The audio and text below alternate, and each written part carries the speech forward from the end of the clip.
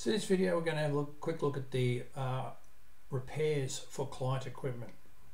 So we do have the repairs module installed here, and we don't have any repair orders at the moment, but that has been enabled. Sorry, I'll go back in there, and we can see we do have links into client equipment and internal equipment and things like that, but we will get into those as we go through the video. First thing I want to do is go into our client equipment, and we can see the list of all of our equipment we're maintaining or looking after, and we can open up one of these records and we can see that we've got this air compressor that we sold in an earlier video. And what we want to do here is create a workshop repair. So this is a situation where we've got two options.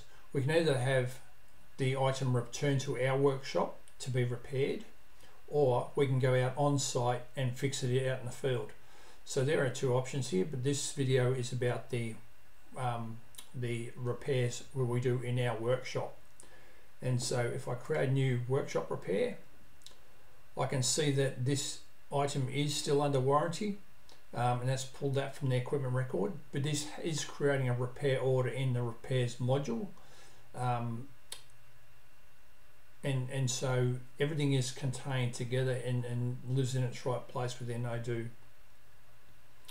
What I've got here too is we can add parts that we're going to consume if we need to, and this is a standard Odoo feature, so I won't go too much into that because that's, as I say, out of the box type functionality, where you've probably seen that many times before. I've got my repair notes and I've got miscellaneous. Again, these are out of the box, so I won't go into a lot of detail in here. I do have the equipment here, so because I've created this repair order from a client equipment, we may not necessarily have the product in our stock. So this might be a piece of equipment that we're maintaining, but we don't really have, we didn't sell a product to the client, but we now maintain it on the behalf of the client. So this is a way that this is really related to the client equipment. I can double check when this item comes in for repair. I can double check the serial numbers and so forth and make sure that they all line up. And then we've got our timesheets here where we can add time as we do our repairs.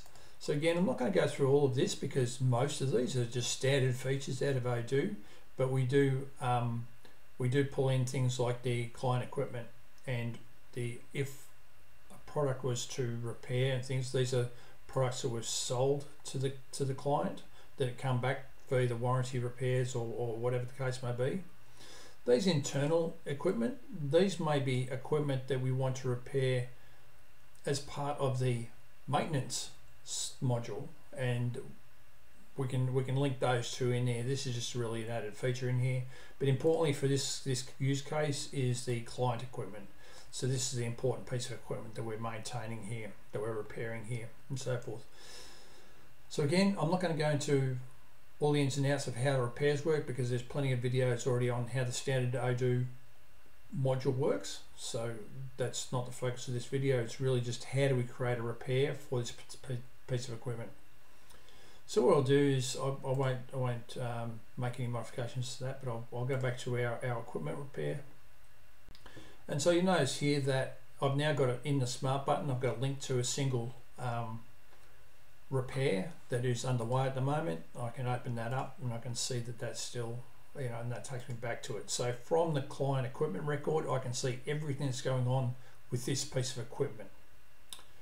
So I hope that makes sense. And next one, we'll have a look at the field repairs where we've got to go out to site to repair those pieces of equipment. So I'll see you in the next video.